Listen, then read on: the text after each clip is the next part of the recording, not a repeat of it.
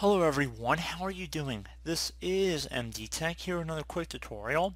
In today's tutorial I'm going to show you guys how to hopefully resolve if Task Manager is blank and it's not showing all the processes and the memory consumption of such processes. So this should hopefully be a pretty straightforward tutorial, and without further ado, let's jump right into it. So we're going to just start by right clicking on a blank spot on our taskbar, and then you want to go ahead and left click on Task Manager to open it up.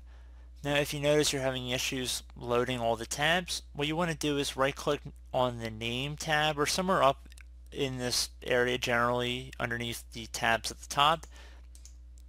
Just right click, I'm specifically clicking on the one tab on the far left side here, and then I'm going to go ahead and select process name from this drop down menu. After I've right clicked, I see there's a whole menu items, and then I'm going to select CPU.